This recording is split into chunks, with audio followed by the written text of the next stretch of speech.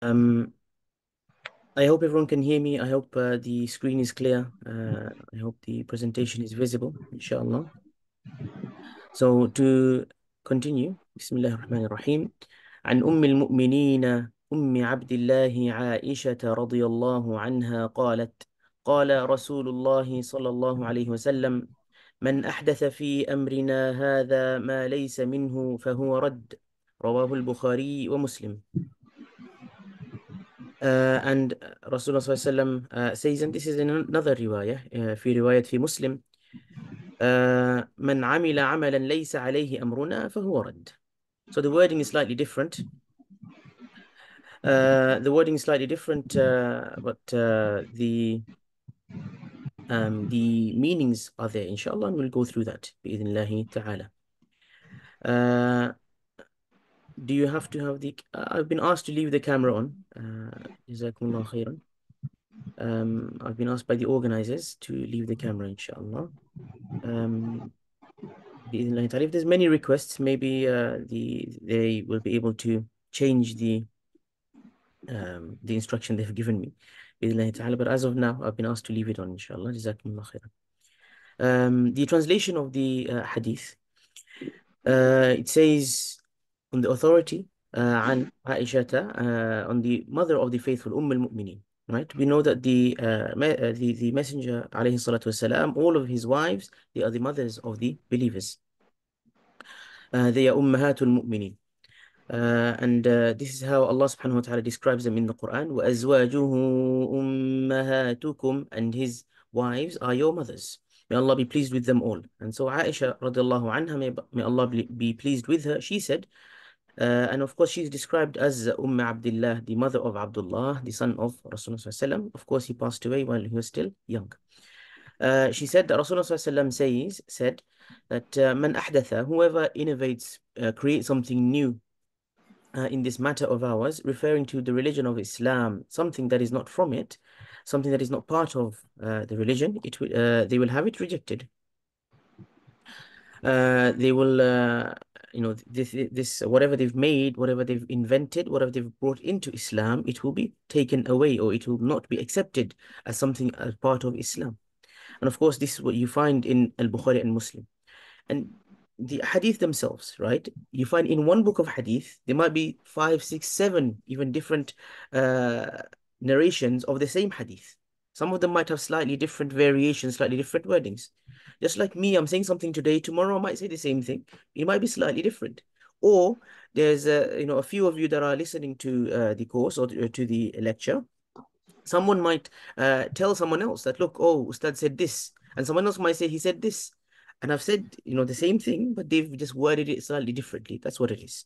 So in one version by Muslim, we find that he who does not, or he who does any action which we have not commanded, which Allah subhanahu wa ta'ala has not commanded, or Rasulullah sallallahu alaihi wasallam has not commanded, then it will be rejected. And so both of them are, mentioned as the same thing. The hadith, the meanings are pretty much the same, but we're going to explain bi'idhnillahi ta'ala. So if we start by explaining the criterion itself, or the criterion is the singular of criteria. So if there are criteria, there are many different things that you have to go through to get to a certain thing or to do a certain thing. Criterion is one, okay? So this one hadith is used as a criterion for judging the external actions of doing any sort of ibadat. Okay, any ibadat that we do, this hadith is used to judge the external actions. Now, if we go back to the first hadith, you find the third point here, right? The first hadith that we covered, إِنَّمَا الْأَعْمَالُ بِالنِّيَّاتِ, the intentions. The intentions judge the internal aspects of your ibadat, of performing and practicing Islam. And this hadith deals with the external. So those two hadith, them together, they encompass the entirety of Islam, according to some of the ulama. Some of the ulama amongst the Salaf. Okay, so if an action is not done in accordance to the Sunnah of Rasulullah, according to the Sharia that Allah subhanahu wa ta'ala has sent down, then it will be completely rejected. It will not be accepted by Allah based on this hadith. Not just that it won't be accepted by Allah, but it will be rejected from the religion of Islam entirely. Now, without fulfilling both the internal aspect and also the external aspect, the deed won't be accepted. So this hadith is essential. It's something that we must know. And it's a short hadith, so it's very easy to memorize. Let me go back to the Arabic, inshallah. Aisha radiallahu anha, she recorded that Rasulullah SAW says, "Man ahdatha fi amrina hadha ma laysa minhu fahuwa rad." Man ahdatha fi amrina hadha ma laysa minhu fahuwa rad. Whoever innovates, invents something in this matter of ours, in this Islam of ours, ma laysa minhu, what is not from it, fahuwa rad. It is not from their religion. It is not from it. Okay, so there's three kind of sections to the hadith. Okay. So there are conditions, right? And the ulama, they mention the conditions. If anyone has the microphone on, inshallah, if you can please try to mute, keep your microphones muted. Jazakumullahu khairan. The scholars say that the acceptance of any actions of ibadah is based on two conditions. And you'll find those in the hadith. The intention, it must be done, the hadith that we've covered before, I'm referring to. The intentions that when you do the action, you must have the intention behind it. You must have this sincerely for the sake of Allah. Ikhlas. It must be done for the sake of Allah. And we've discussed that in one of the previous hadith. And then, of course, it must be done in accordance to the sunnah of Rasulullah sallallahu alayhi wasallam.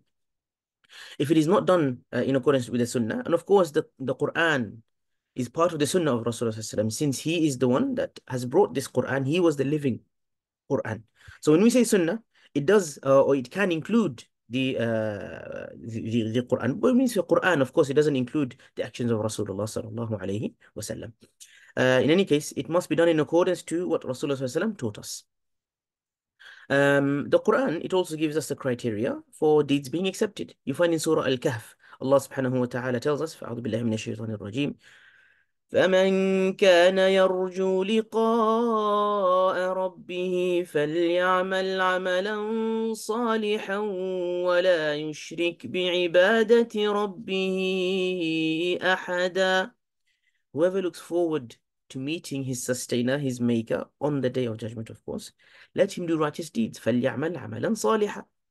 Along with يعمل عملا صالحا ولا يشرك بعبادة ربه أحدا. Let him not make shirk with Allah in his worship.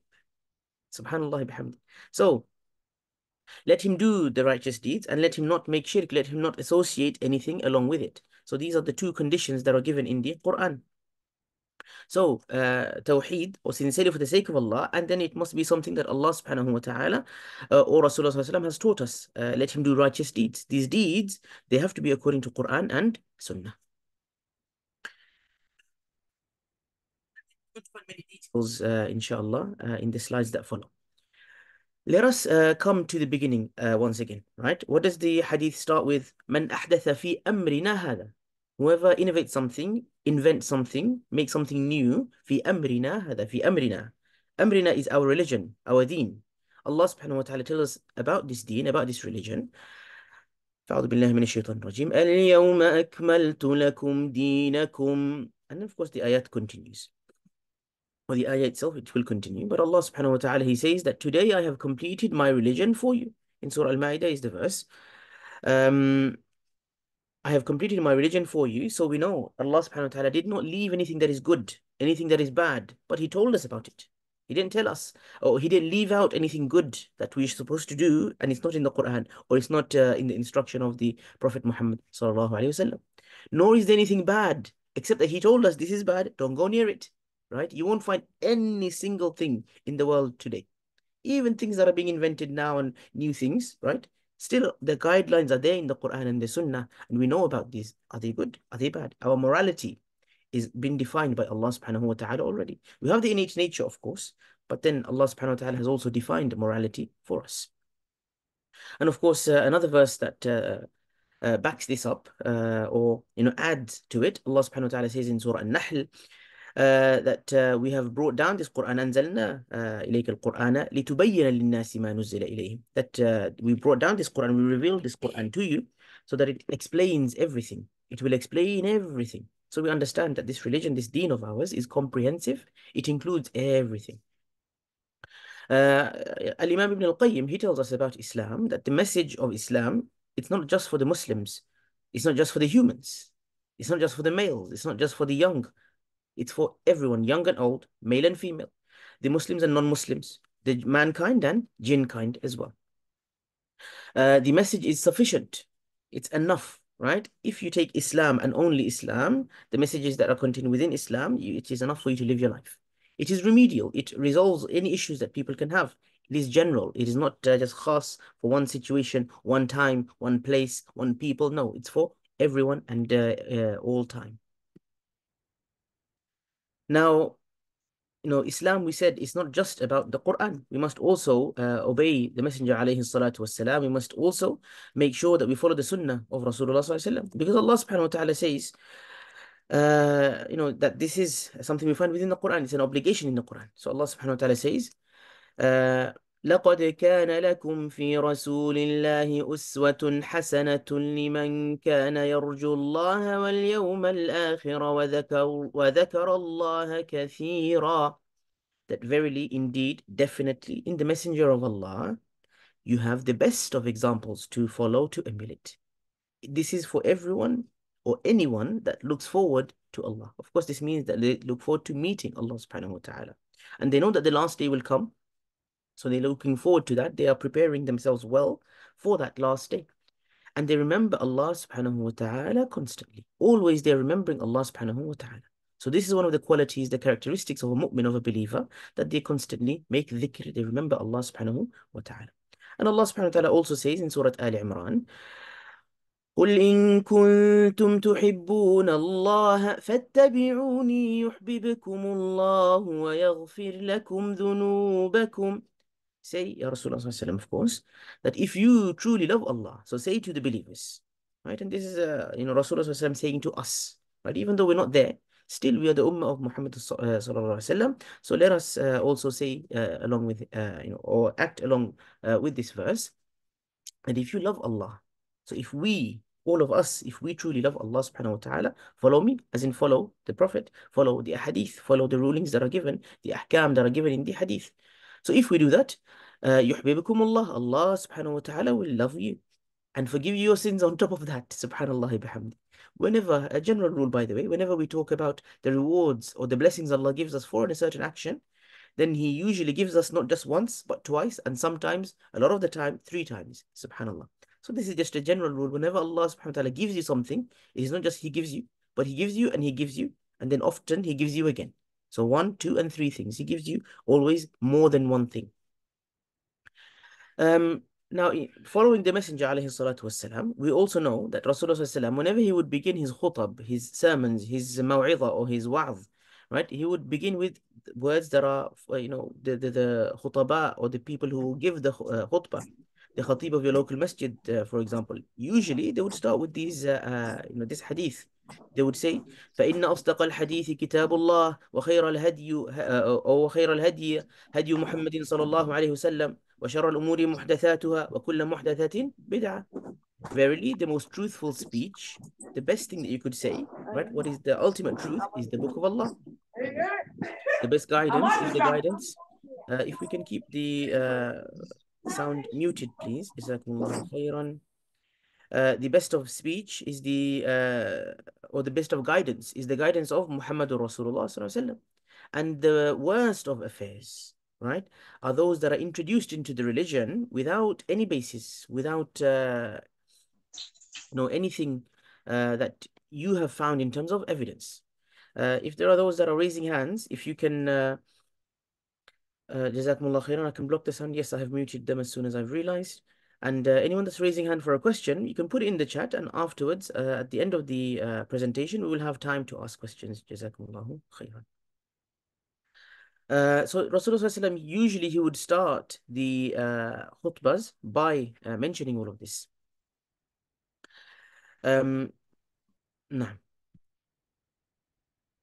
Now, we carry on. The hadith says, right, again from the beginning, Man ahdatha fi amrina hadha, whoever innovates something new in this religion of ours, in this matter of ours, fi amrina hadha. We talked about the matter, which is Islam, which is the religion, which is the Quran and the Sunnah. Now, ahdatha, man ahdatha. What is an innovation, or what is something ahdatha, right? Then we use the word bid'ah, of course. Bid'ah and something that is muhdath, right? They are the same thing, right? If I have done something that is muhdath, I have made a bid'ah. I have done a bid'ah. They are the same thing. The Islamic definition for bid'ah, right? It comes from this hadith. So we take the entire hadith again. Man ahdatha, something that is newly invented, something that is, created new, right? Fi amrina hada, it is ascribed to the religion, right? It is not just something that I do in my life, but it is something specifically in terms of our ibadat, worshipping Allah, or in terms of the deen of Islam. ما ليس منه, that which does not belong in it, that which I didn't find in the Quran, I didn't find in the Hadith. So it has no basis in the religion. That is what defines bid'ah. These three conditions must be met.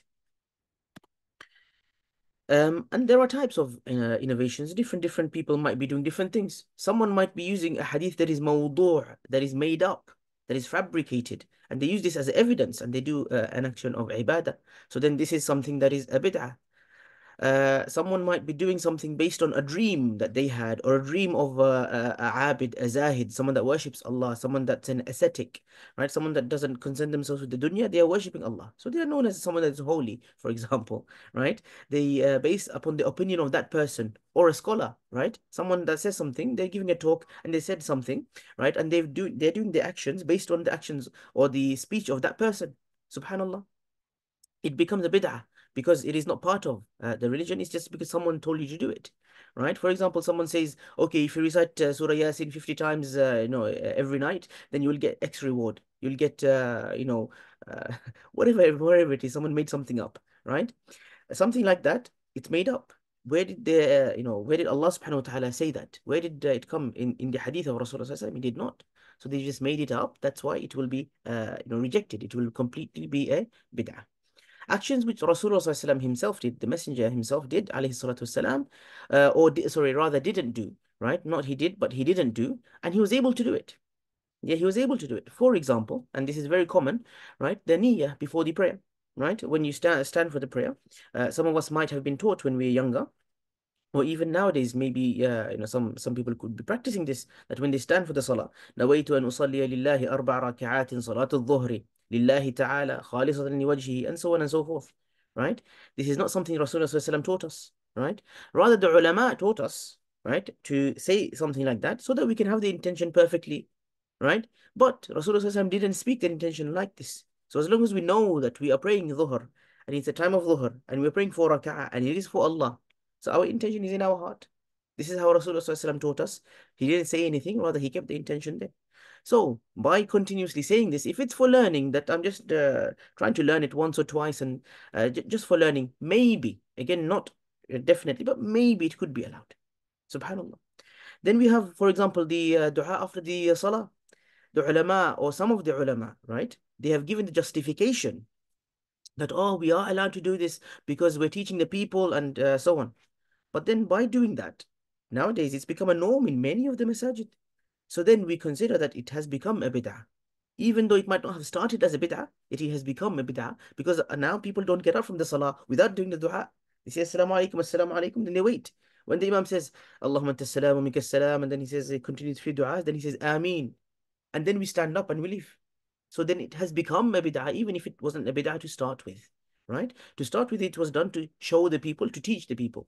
For example, myself, after Salatul Asr during the month of Ramadan, we do a short talk or a short khatira speaking about the juz that we will recite tonight in Taraweeh. We take some lessons from the Quran, right? If we consider that this is part of Islam, we must do it. It becomes a bid'ah. But if we're doing it to teach the people, alhamdulillah, it's fine. And then, Well, I heard if we are no, also, no. Yes, if you can just give me 1 second, I believe there might be a setting here that I can disable everyone from switching the microphone on.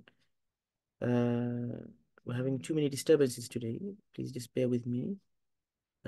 Test. I can't find that option here. If admin is here, inshallah, they can maybe able to sort that out for us. Jazakumullahu kullal khair. Now, so we were talking about the after the Salatul Asr, for example. And then we know that after the Salatul Fajr and after the Asr, we do the Adhkar of the morning and the evening, Adhkar al-Sabah wal-Masa. So when I do the class after the Asr, then I tell the congregation, look, one of the sunnah of the Prophet ﷺ is to do the Adhkar. So then I recite 2 or 3 of the Adhkar to teach the people.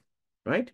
And again, as long as we make it clear that, okay, we're not doing this together, all of us together, because it's done, in a group, but I'm doing this so that you can learn this adhkar and go and do it yourselves. As long as we make that clear, alhamdulillah, it should be fine.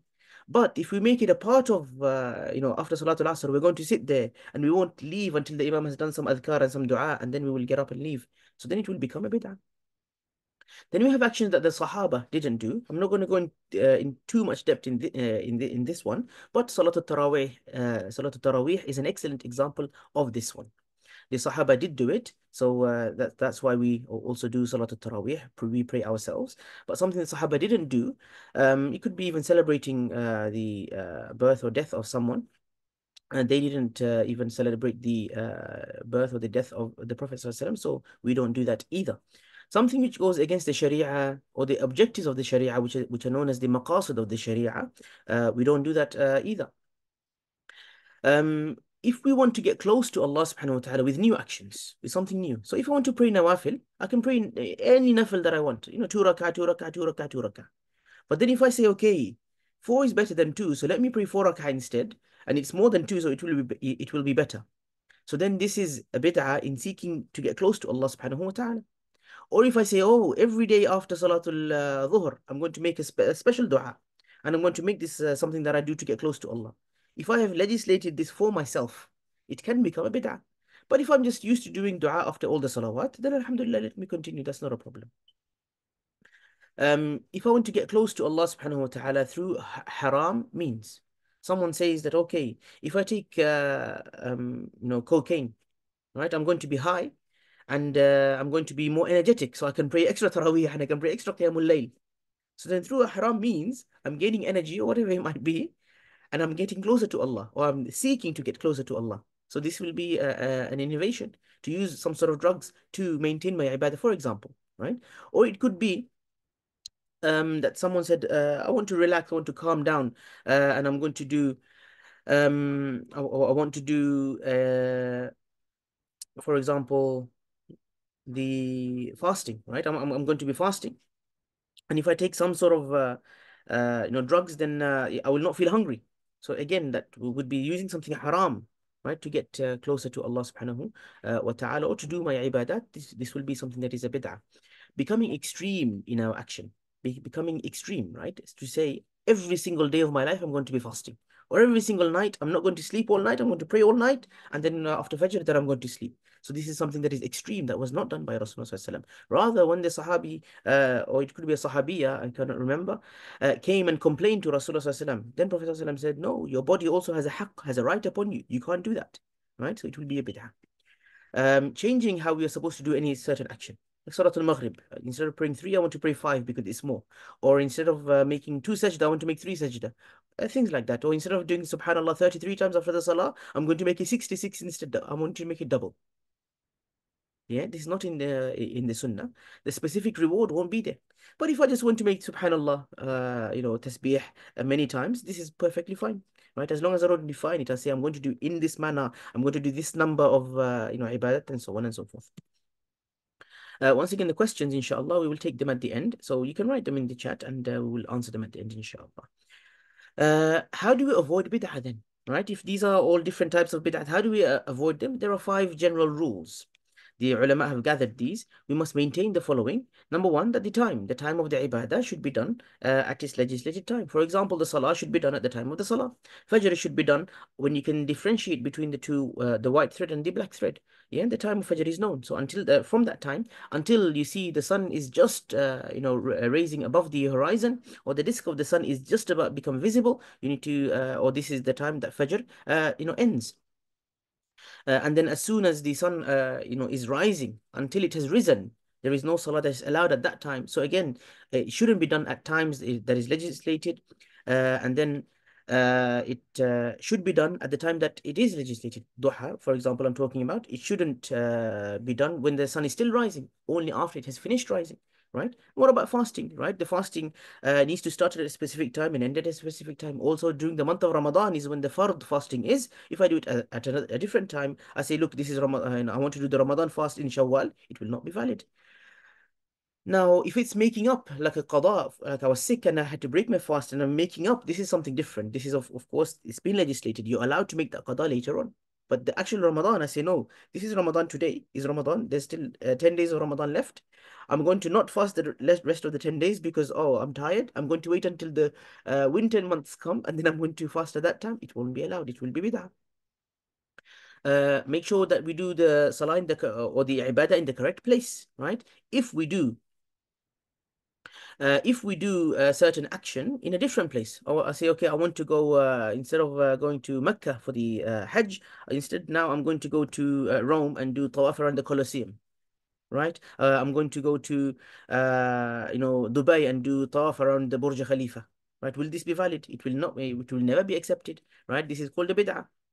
So certain ibadat must be done in a certain place. For example, Hajj, you must go to Arafah and Mina and Muzdalifah, and there's different order that you go to these places. You can't just say, okay, I'm going to go to another place and my action will be accepted. It won't be. What about i'tikaf? It cannot be done in the shopping mall. It must be done in the masjid, right? And certain scholars have allowed the woman to do it at home, but again, we're not going to go into that right now. The quantity, right? There are set numbers that have been legislated for certain ibadat. For example, the rak'at of the salah, right? The tawaf as well, 7 tawaf. You can't then say, I'm going to go and do 14 because it's double and I will get more reward. No, this is not going to be valid. Of course, you can do tawaf later on again, and it will be a sunnah tawaf, right? That's not a problem. But at the moment of Umrah or the Hajj, you must do 7 tawaf, and that's it. That's over, finished, no more. When you're doing the tasbihat, I've mentioned that already, 33 times Subhanallah and Alhamdulillah and Allahu Akbar. Of course, there is a difference. It could be 33 or 34 times Allahu Akbar. But again, that's not, a bid'ah to do 33 or 34 because there are a hadith that back this up. Um, Number 5. Or number 4, rather, the method or the way we do a certain thing. Rasulullah SAW showed us how to do the ibadat, right? Pray as if sallu kama ra'aytumuni usalli. Pray how you have seen me pray, right? So we don't do our prayer in a different manner, right? If we know that Rasulullah SAW, he did takbir like this and said Allahu Akbar, yeah, and he put his hand on his chest. So then we do it exactly like that. I can't then say, okay, to start the prayer, I'm going to do this instead, raise my hands all the way up to the sky because I want to reach higher and show Allah that I care to, a bit more. That will be a bid'ah. And then if I say, when I'm supposed to be putting my hands on my chest, again, there's difference of opinion, ikhtilaf, if it's supposed to be up here or down there or a bit lower. We're not talking about this, right? We're talking about the actual holding the hands. If I say now I'm going to do this instead, right? Hold my shoulders, right? Instead of holding my hands like this. This will be a bid'ah. So the method, the way we do certain things. And if I say I want to do the sajda first and then the ruku' later, again, this is something that will not be allowed. And what about the type, right? There are certain types in certain ibadat that are written in the Quran and the Hadith that we must follow. For example, zakat is on gold and silver. If I have diamonds, I own diamonds and rubies and emeralds. Do I need to give zakat on this? There is no zakat on that.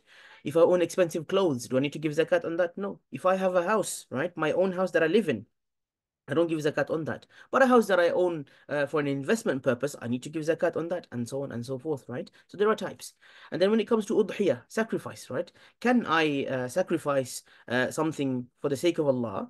For example, a chicken, right? When the time for Eid al-Adha comes, can I sacrifice a chicken? Can I sacrifice a very, very young baby goat? I cannot. It must be the type that Allah subhanahu wa ta'ala has legislated, has allowed. And then when I give my zakat, again, I must give to the correct type of people. Can I give to someone who is wealthy? I can't, right? And so on and so forth. Now, what is the difference between a sin and between a bid'ah, between innovation and between sin? There are similarities and differences, right? Both of them, they're similar, that both of them, they are despised, they are hated, right? And they're warned against. We warn people against the sin. Don't go close to this because it's haram, completely and utterly haram. We're not allowed to go close to it. And bid'ah as well. It is something that we're not allowed to go near. It's something new that someone has invented. We're not allowed to go near this. So they are both sin. They are both ma'siyah, right? Doing bid'ah, right? And doing a sin, they are both despised. By the way, if someone didn't know and they committed a sin, they committed either an innovation or a sin, a mistake that they made, a ma'siyah, right? They would not be judged for this if someone didn't know a certain thing. Yeah, if for example, someone didn't know that making the dua after the salah in the congregation, we consider this a bid'ah, that is something newly innovated, right? If someone doesn't know this, They are, just the general public. We're not going to go to them and say, oh, you're committing sins. And no, we're not going to say that. We're going to educate them, teach them. After they know and they know the evidences, they know why we don't do it. If they still do it, then they will be blamed. Then they will be blameworthy. They might be getting sins for that. So they are both sins. Every single bid'ah is a sin, but not every single sin is a bid'ah, right? There's a little bit of a difference there. They both have different levels. They can be major bid'ah and minor bid'ah. They can be major sins and minor sins. Both of them, the sins and the bid'at, they are all destructive to the religion. They all, chip away at a person's Islam.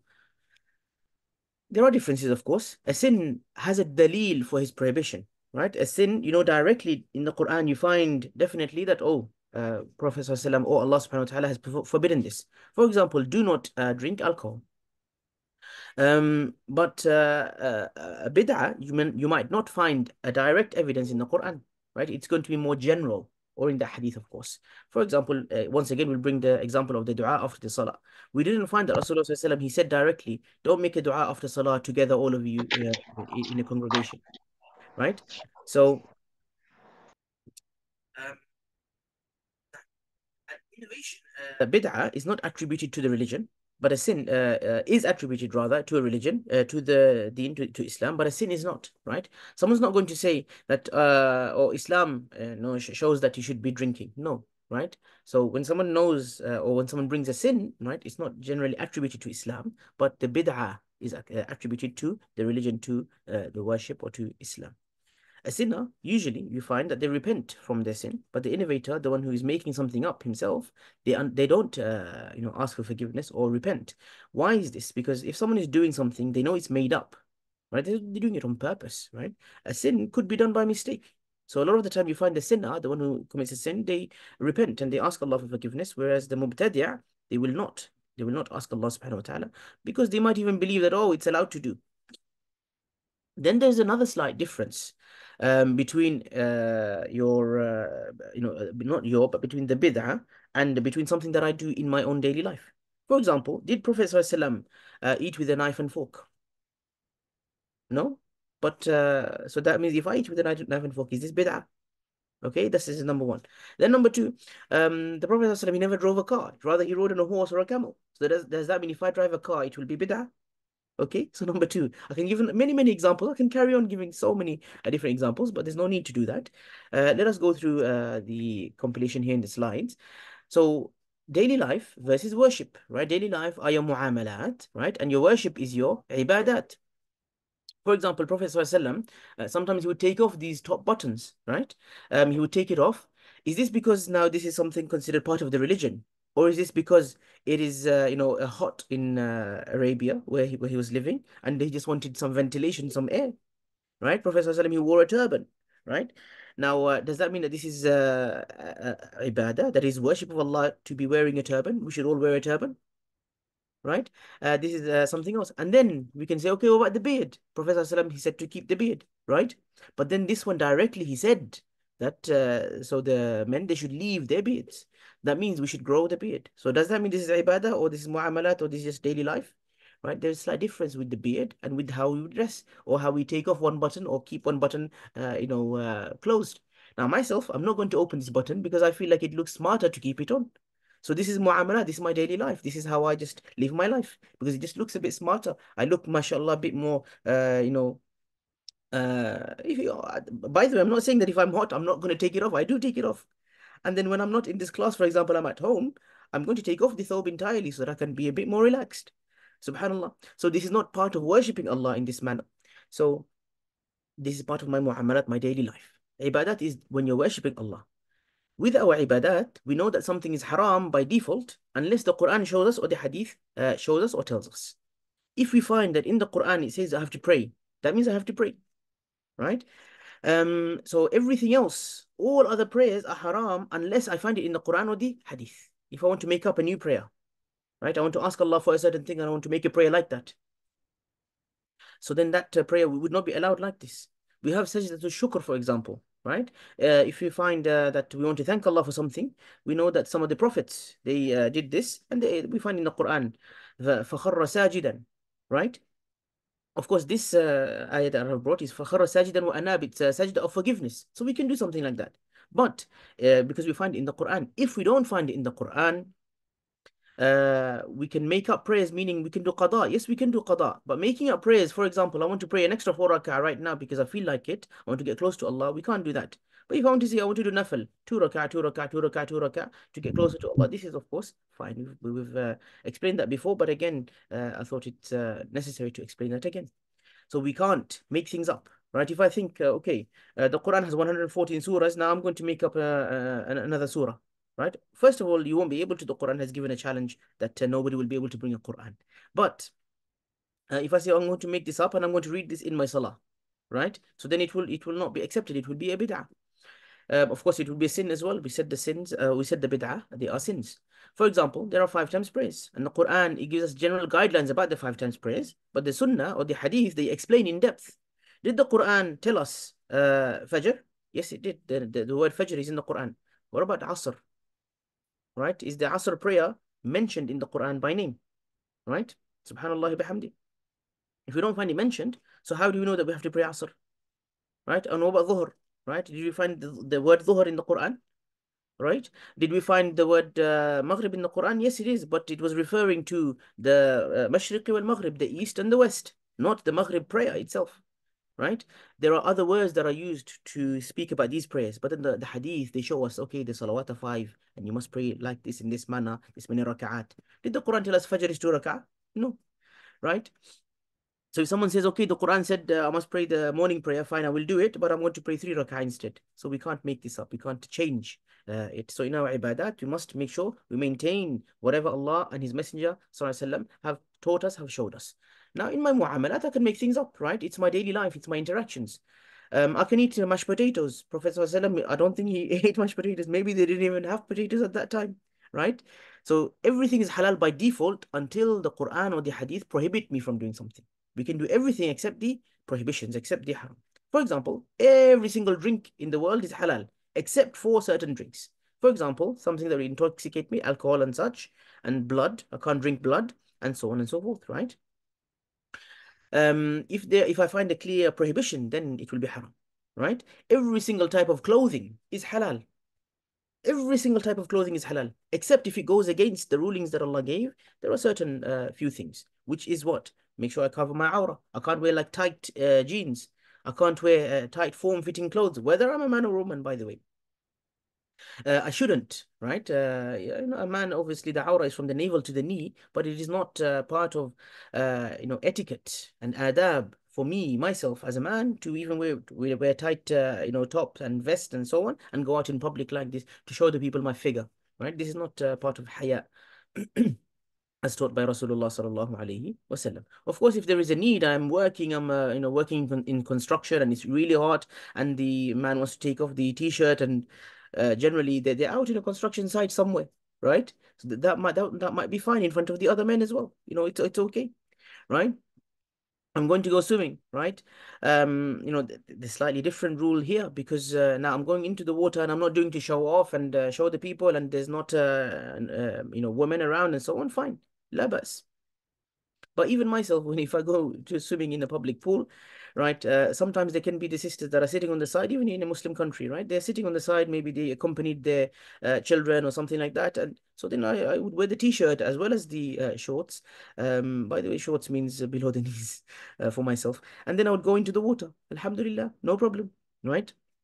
We follow the rules that Allah subhanahu wa ta'ala gave us. We cover the awrah, and then for the men, of course, we can't wear silk. So I can wear everything except for the silk. And I cover my awrah, and I can wear whatever I'd like. I can wear a thawb, I can wear a suit, I can even wear, a fancy dress.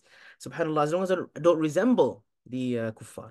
Like if I just wear something very, very nice, right, for a special occasion, for example, the wedding, and you want to wear, everything that you want to wear, all these, fancy clothes. Alhamdulillah, la ba's, right? As long as it's not extravagant, there's no gold on it, and there's no silk, wear it, no problem, inshallah.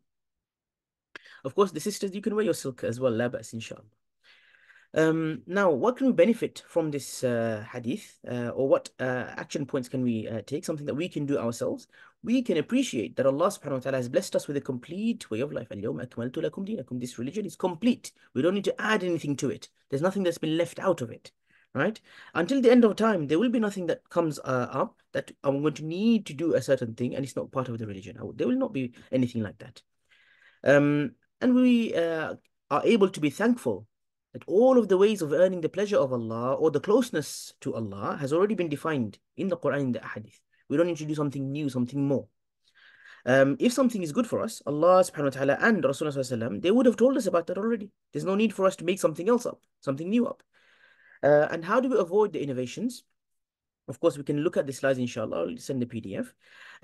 They can be more destructive than the sins themselves. So avoid falling into the bid'ah, right? Because as we said, the sinner repents, innovator, they don't repent because they don't even know, or sometimes they don't even consider what they're doing is a sin, right? So let us be very, very careful about these, bi'idhnillahi ta'ala. This hadith was relatively short, so inshallah, we will end it here, bi'idhnillahi ta'ala.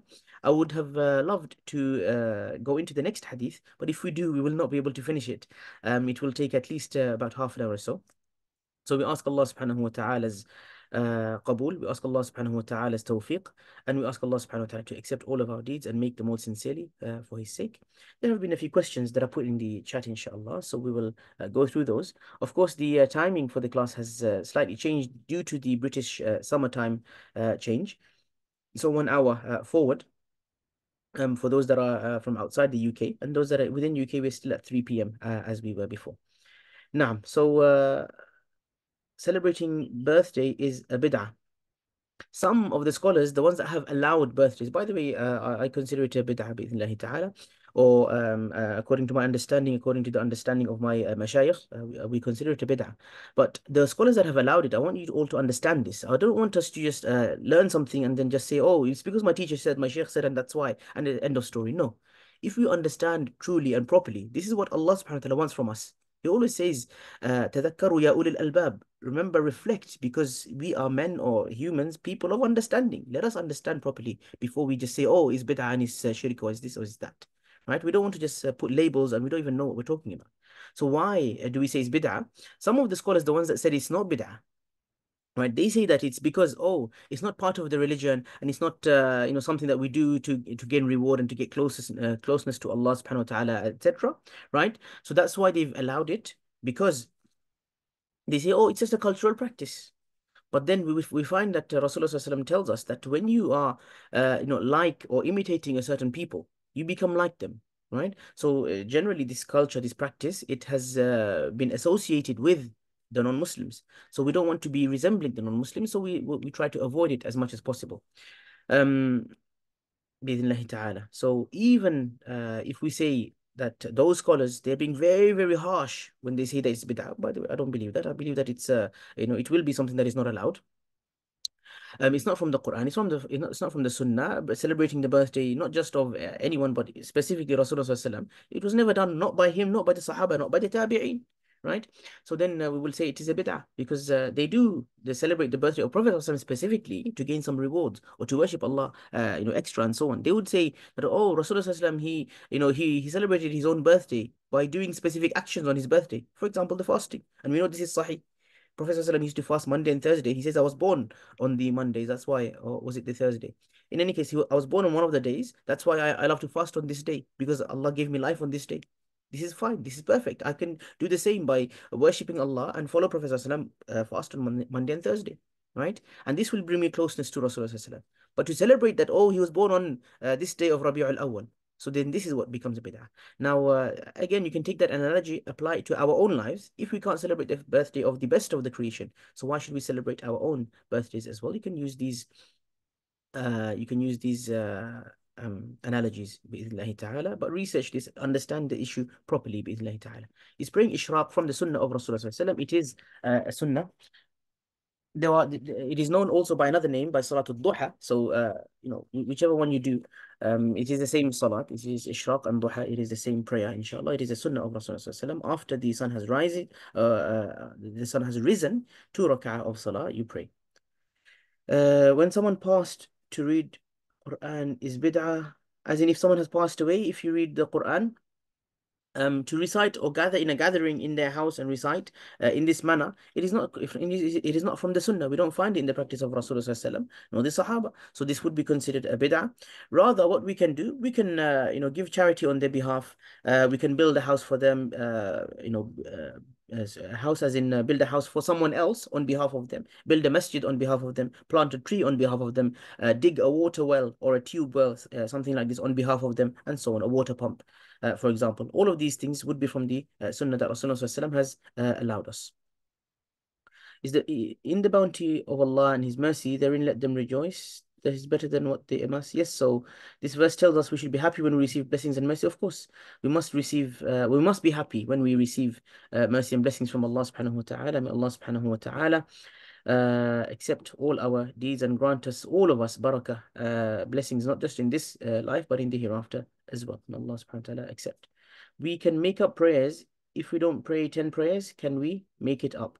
Now, making up prayers, again, there is a difference of opinion in this. I'm not going to go too much in depth, but someone who's missed their prayers for 10 years, how are they going to make it up? Some of the scholars in the past, they have said that, okay, so then with every salah for the next 10 years, you do one extra salah, so then you're making up for the last 10 years, right? But Allah subhanahu wa ta'ala does say in the Quran that He forgives what has passed.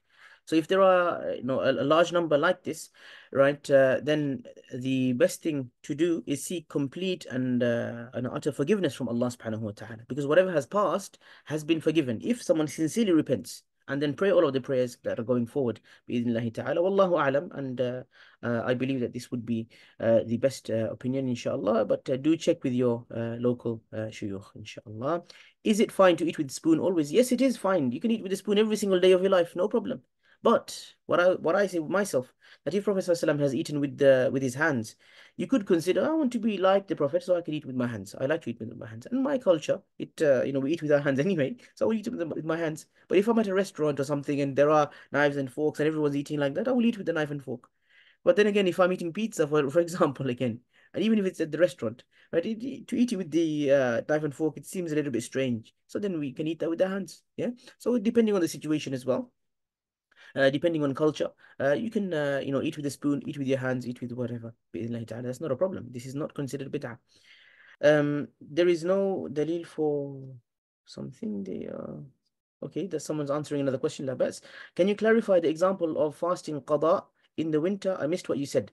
I said basically, not qada. Like if I decide that now is Ramadan and I want to miss the next, for example, summertime. It's Ramadan, right? I don't want to do my fast in Ramadan because it's summer. It's long days. So I will wait until the winter and I will do my Ramadan fast that time.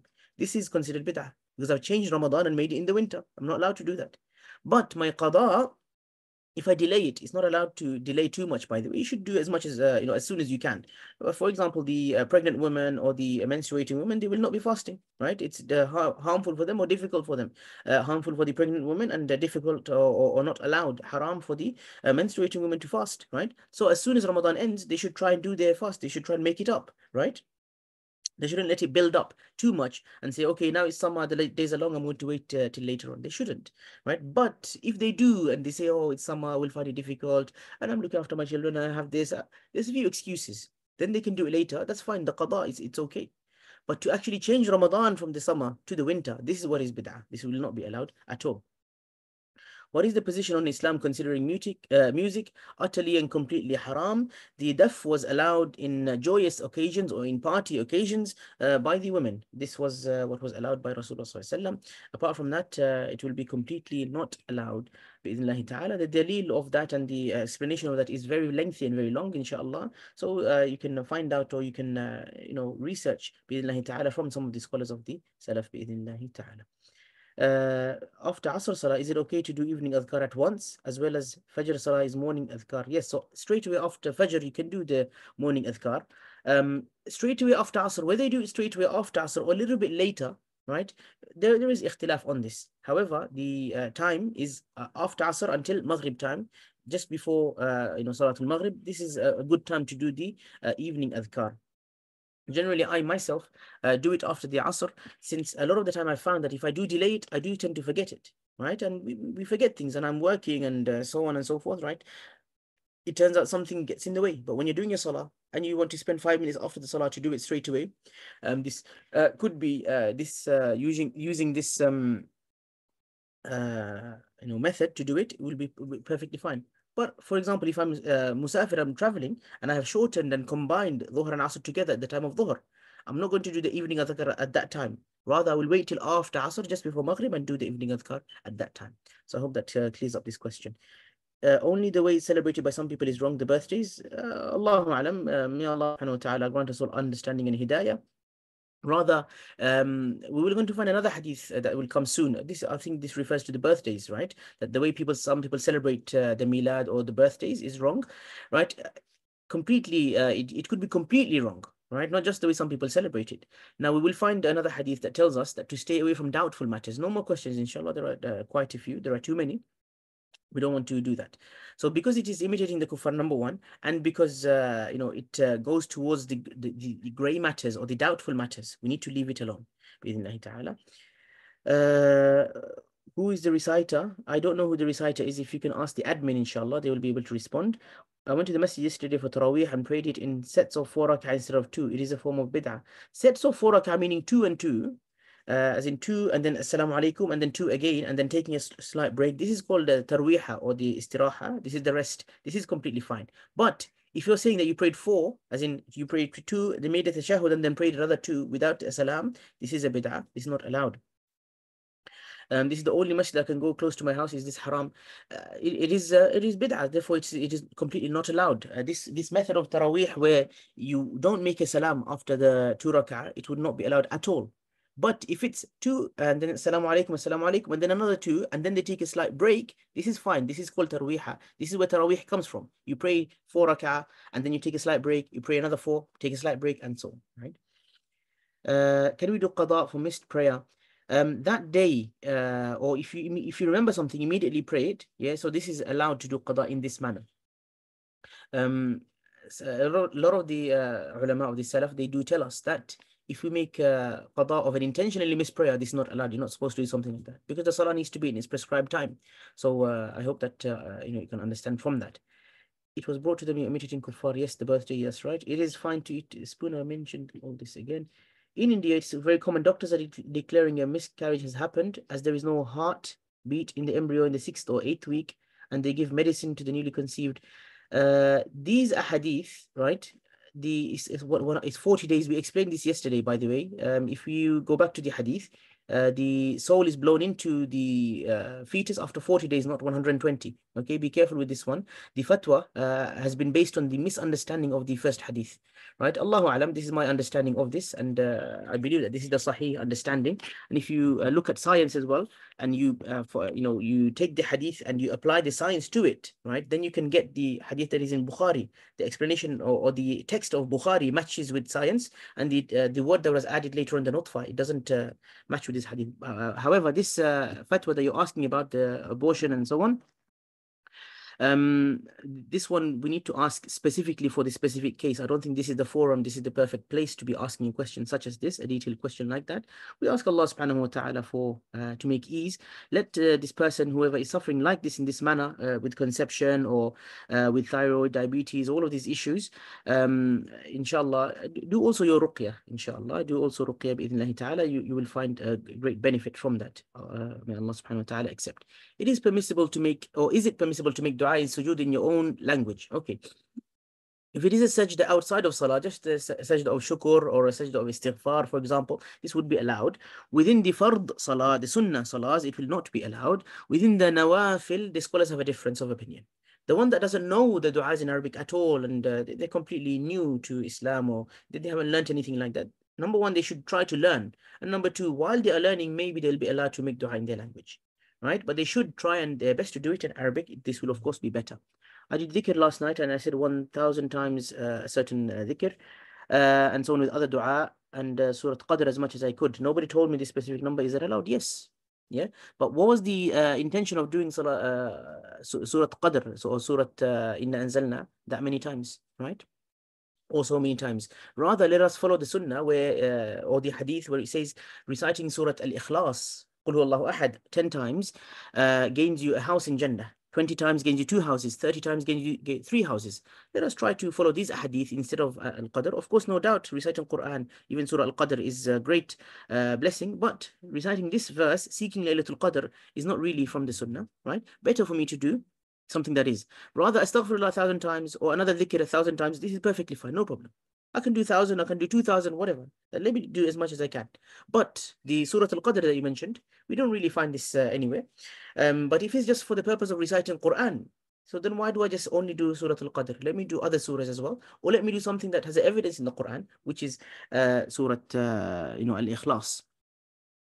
Um, by the way, it is not a bid'ah the way that you've done it, but let me look for something that is better than that, which is what I find in the hadith.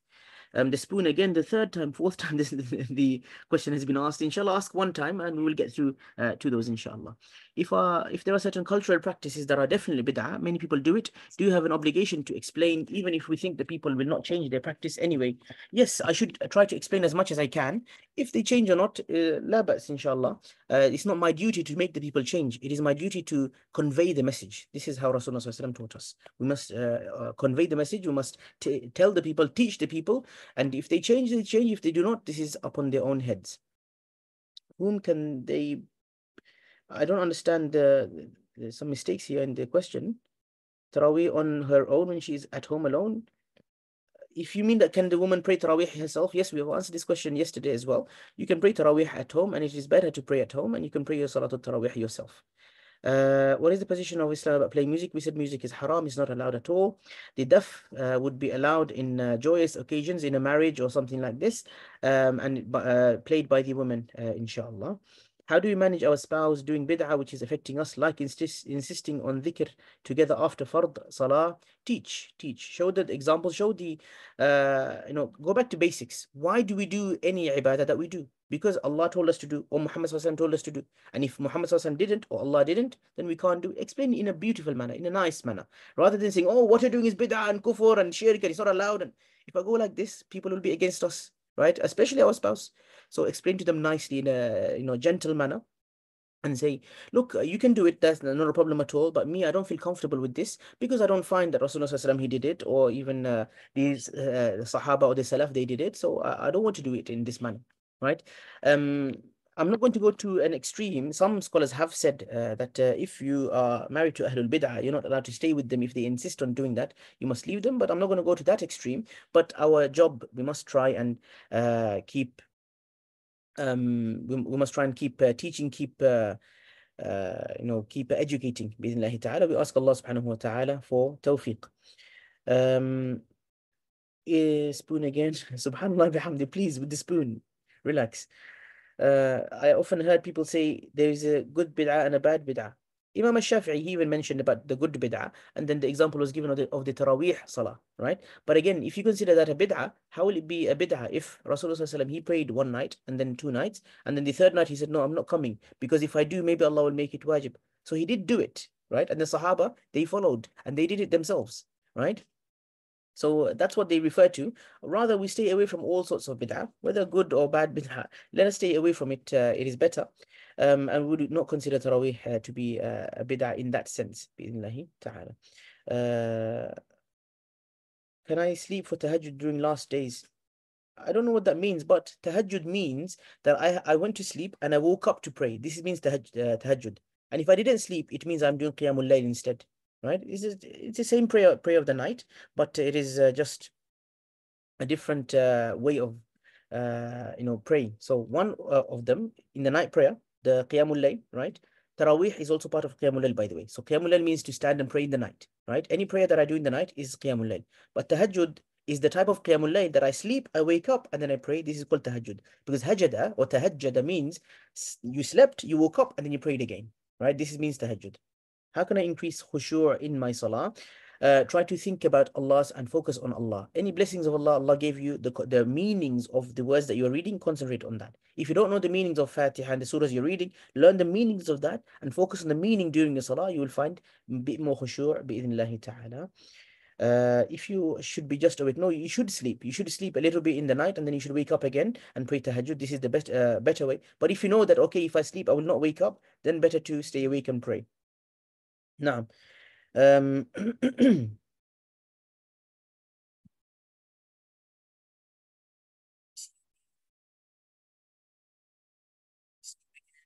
examples of good bid'ah. We mentioned the Taraweeh, but again, we said it would not be considered exactly like a bid'ah in that sense.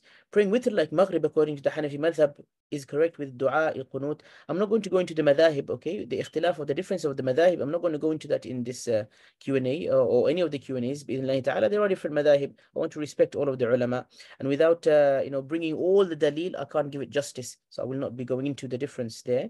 If someone prays in a different manner, the witr or even the rest of the salawat. For example, they say Allahu Akbar, and when they go into ruku', they don't say Allahu Akbar again. I'm not going to go into these differences. Even myself, if I do, say Allahu Akbar again, and if I pray 2 rak'ah, make a salam, and then pray 1 rak'ah for witr, right? As in the 3 rak'ah of witr, but pray two, make a break, and then pray the 1 rak'ah by itself.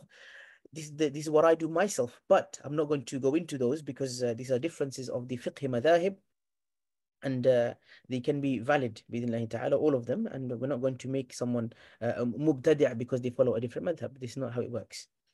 um During the class hour, if there's an urgency, can I take my phone to the bathroom and listen? No, don't take your phone inside the bathroom.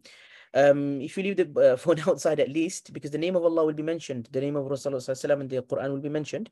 Better than that is not to take it at all. And there is recordings that will be on the YouTube channel. You can access the recording and just go through what you missed. Again, sleeping during tahajjud. If you can ask the question one time, please, and then leave it, we will answer it, inshallah. Nafil are two types: Ishraq, 2 rak'ah after sunrise, and Duha, 2 rak'ah around noon before Dhuhr. Is any of these salah bid'ah? They are not bid'ah. Rasulullah he did this type of salah. Can I sleep for tahajjud again? Can I join neighboring masjid from my house? No, from the house you cannot. Unless the jama'ah continues and there are people making rows until they're at your house, right? And then they're even inside your house with you, then you can join them. Otherwise, you shouldn't join another masjid doing tahajjud. Otherwise, I could say, I want to join the haram. As soon as the imam is praying in Mecca, I'm going to join him and pray. This logic doesn't work. Or during Corona, we're going to make Jum'ah, one person in the imam in their own house and everyone else in their own house, put the TV on, and then everyone pray Jumu'ah behind the imam. It doesn't work like this. Yeah, the jama'ah, the congregation is the congregation, however long the lines are. If the lines continue onto the street, I can pray in the street, it will be part of the jama'ah. But if I say, okay, the jama'ah is all the way over there in the masjid, I'm going 2 streets away, I will pray in the street, it will not be part of the jama'ah. Can I pray 1 rak'ah with keeping intention in the last 2 set of Taraweeh rak'ah that I pray? It is possible, but it's better not to, because you want to follow the Imam, and the hadith says that follow the Imam until he finishes the prayer. So you follow along with the Imam, however the Imam is praying. Imitating kufr is celebrating birthdays like the kufr do, gathering for dhikr, salawat, reflecting signs of times of the birth of the beloved. Uh, yeah, so we're trying to draw in closeness to the Lord and to the beloved. That's different. You're saying it's different, but we already discussed during the explanation of the hadith that doing something new to become closer to Allah subhanahu wa ta'ala, and of course by extension to Rasulullah sallallahu alaihi wasallam, this is also considered bid'ah, right? So please go through the slides again, inshallah. I hope that will clear that up. If we leave witr to read later and forget and remember the next day, do we have to read the entire Isha prayer as qada? No, you do not. The witr is not part of the Isha, right? The witr is not part of the Isha, and according to the more correct opinion, it is not a wajib, like if you missed that. The hadith mentions that the Prophet ﷺ, he would make sure that he always prays these 2 sunnah, and he mentioned the sunnah of Fajr and the witr. Right, he mentioned witr as a sunnah in this, in this hadith. So we could say that if you forget it all the time, you don't do it, then it would be considered something that is aib and something that could be blameworthy. But if you forget it once, here or there, you don't have to repeat the entire Isha prayer. Can you accept a birthday gift from someone? Better to explain to them that, look, I don't celebrate my birthday. I would prefer not to receive a gift on my birthday. You can give me a gift if you'd like, out of love and so on, but I would prefer not to accept birthday gifts in this manner, right? But if someone says, I want to give you this, and I love you, and so on and so forth, right? There shouldn't be any harm in accepting a gift. Just like on the occasion of Christmas, if someone gives you a gift, you explain to them, I don't celebrate this, but if you want to give me a gift, look, I'm happy to accept a gift. Rasulullah accepted gifts, right? But again, me giving a gift now, this is something different. it's Christmas, I'm going to give my neighbors, because they're giving me Christmas gifts, I'm going to give them. No, I don't do that. Rather, I wait till Eid. I give them Eid gifts, and I give them even something better than they even give me, to increase their love for Islam, or love for me, or love for, or showing them that Muslims are good, and Muslims are, give gifts and so on and so forth, right? It is allowed to eat out on one's birthday. Again, if it's as a form of celebration or something like that, it can be considered imitating the kuffar. Why not eat out just with the family at any other time, right? To say that I'm doing this for my birthday. Again, I would prefer not to do that, because we're allowing these things, right? One by one by one by one. We're going to allow gift, then we're going to allow eating out, then we're going to allow a cake, then we're going to allow this and that. We're going to say, no, no, none of this is kufr, none of this is shirk, none of this is haram in and of itself. When we add all of this, what happens? Then we're going to say, oh, let's have a party. Then we become as if it's like the kuffar anyway, right? So we don't want to do that. We don't want to open these doors at all. So rather we say, don't, be going out for a meal like that. Don't be getting the cake. Don't be doing this, because one by one, they might be okay. But then it leads to others, right? And we want to stay far away from anything that leads to something that will become even a bid'ah. Is reciting Yasin with Mubin to seek something bid'ah? If you find it in a hadith, you can go and do it. And I haven't found it in a hadith. If you find it in a hadith, you can do it. But if you don't find it in a hadith, you shouldn't do that. It will be a bid'ah to seek a certain thing, reciting Surah Yasin. Reading surahs and du'as X number of times to seek something from Allah. If it is because you think, if I do this, I will definitely get this, it will be a bid'ah. But if it is, for example, someone is practicing their own ruqyah. Ruqyah is to seek a cure, or to seek something from Allah subhanahu wa ta'ala, right? Prophet ﷺ said, do your ruqya, as long as there's no shirk involved in it, you can do what you'd like. For example, someone's they are doing the ruqya, and they find that if I do recite Surah Al-Fatiha 11 times, then I find some sort of relief, then they can do Surah Fatiha 11 times. There's not a problem with that. But if they believe that, oh, if I do 11 times, definitely this will happen, that will happen, I will get this blessing and that blessing, this is not something that is allowed. What is the views of putting hands down in prostration? Should hands be down or folded? I don't understand this. In prostration, as in the sajda, the hand should be, on the floor flat like that. I don't understand the question. I believe I might have misunderstood that. Um, Please, would a dua which you listen to on YouTube and say Amin be answered? Of course, any dua, whether it's on YouTube or whether it's something that's written or someone forwarded on WhatsApp, you say Amin, it will be accepted, and the angels will make a dua for you likewise. Can a woman pray Taraweeh at home and Qiyamul Layl in the masjid? She can do that, or this way or that way. There is no problem in that. But I say better to pray at home. The reward of praying at the home for the women is more, and the Qiyamul Layl, going out for Qiyamul Layl, if it is safe and she can go with the mahram late at night, then fine. But if she's going alone, better to avoid that as well. Please increase volume. Unfortunately, I don't know how I can increase the volume of my microphone. Can I join Maghrib and Isha prayer in my house if it is raining? If you're at home, there is no hardship, so you should not be joining the Maghrib and Isha prayer in your house. You need to look at the reason that was given for shortening the joining the prayers. Bismillahi ta'ala. If I can just mute this one again.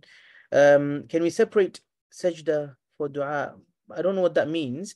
If you mean, can we make dua in sajda? You can make dua in every sajda, even in the fard prayer in Arabic. You can say, for example, Allahumma innaka afoon tuhibbul afwa fa'fu anni, Allahumma ighfir li, and so on and so forth. What is the YouTube? The YouTube is Ulum Academy UK, I believe. This is the YouTube channel for the academy, for the courses that we do. Can we omit witr salah last 10 nights and then do it in tahajjud ustad? This is the best way, right? Witr should be the last prayer you pray in the night. Yeah, don't do witr at Taraweeh, rather wait and do it afterwards at the tahajjud bi'idhnillahi ta'ala. Some people I've seen, and this has become something quite common, is that when the imam is praying witr in the tarawih, they join that witr and then they add one more rak'ah, right? This could be allowed, but better if you're not going to pray the witr, you leave after the tarawih finishes and then you come, you pray your qiyamul layl and then you pray your witr, or the tahajjud, you pray your tahajjud or qiyamul layl and then you do the witr after that. If we are praying Quran and someone started watching TV in the same room, is this sin?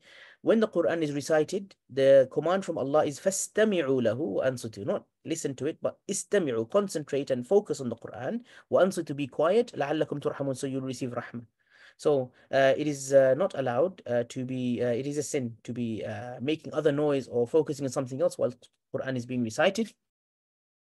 And it can even be what do you call it? It won't be bid'ah, of course, but it will be a sin, as you mentioned. It can even be a sin. Can I accept discounts and free food from businesses that were given to me as a birthday present?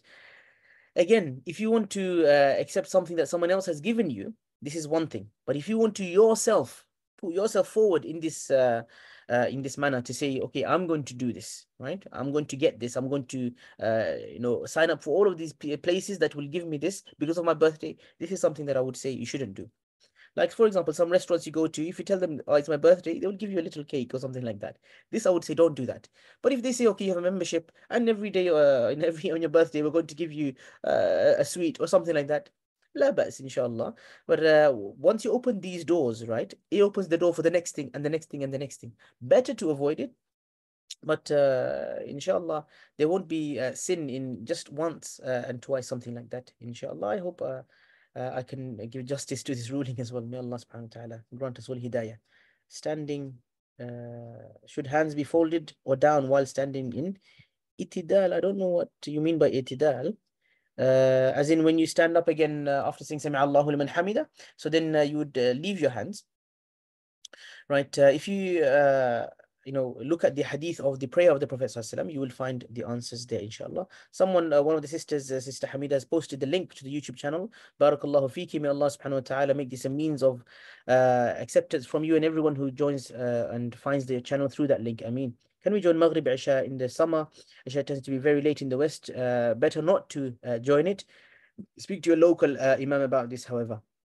Inshallah, I don't want to give a generic rule. Even if we say West, I don't want to give a generic rule. Myself, sometimes we pray Isha late at night, 11, 11:50, 11:30. And we will continue doing that as long as Allah gives us hayat, inshallah. I think asking about hands folded, no. So I think i'tidal is once you're getting up from ruku', that could be. But Imam Malik, he gave the opinion of standing even in the qiyam with the hands down. But again, this is depending on the madhab.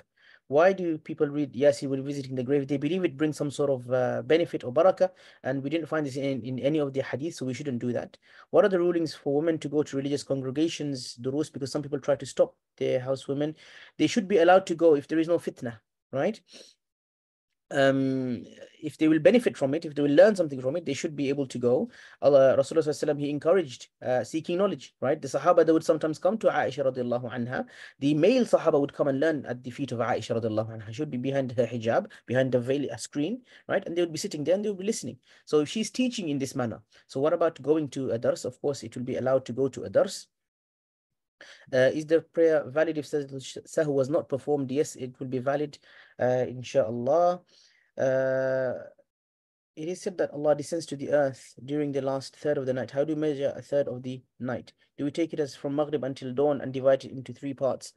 Let us just make it a little bit easier on ourselves. Consider it a couple of hours before the Fajr, inshallah. That will be the easiest way. Of course, if the nights are long, like we have like 12 hours in the night, you can just divide it into 3 and then make it in the last third. You can do that, but that's extra takalluf. Make it in the last 2-3 hours of the night, inshallah. We ask Allah to allow us the ibadat in the last third. No more questions, inshallah. Whatever is here, I will answer and then we'll conclude. Inshallah, I have actually delayed a bit too much. Is the prayer valid? Yes, for our distance. There are 2 hadith in regards to the matter of standing after ruku'. Yes, so that's why I said go with your madhab. Whatever your madhab says, inshallah, you better to go with that. The fiqhi questions I'm generally keeping, to your madhab. You stick to your madhab. You don't have to just be following what one person says over another. Some must pray Isha earlier than the time. Is this allowed? No, you cannot pray Salah before the time has entered. Is it wrong to pray witr with Taraweeh and pray it again later after Tahajjud? Yes, you cannot pray witr 2 times. It is not allowed. So if you have joined, already prayed witr and then you pray more, right? And if they pray witr again, then you have to add 1 more rak'ah with your witr in the Tahajjud the second time. I have seen it is going more to the side of folding hands, as there are no hadith mentioned Rasulullah SAW put his hands down. Again, you will go to your madhab, inshallah. May Allah subhanahu wa ta'ala grant us all understanding. Jazakumullahu khairan. Third part of the night is around the time of suhoor or from midnight onwards. No, even midnight would be half of the night, isn't it? That's why it's called midnight, the middle of the night. However, it's not obviously exactly 12 o'clock, that's midnight, but around that time. In any case, the time of suhoor is better, right? And suhoor should be done towards the later part of the night, just before, literally just before Fajr, this is the best time for your suhoor. Because the hadith says that to make your suhoor as late as possible and your iftar as early as possible. And nasheed haram in Islam. Nasheed will be allowed as long as there's no music contained within those, bi'idhnillahi ta'ala. We ask Allah subhanahu wa ta'ala with this final question to grant us tafaqquh fi deen, more understanding of fiqh, more understanding of the rulings of our religion. أقول قولي هذا سبحانك اللهم وبحمدك نشهد أن لا إله إلا أنت نستغفرك ونتوب إليك. See you next week بإذن الله تعالى for the continuation of our durus. والسلام عليكم ورحمة الله وبركاته.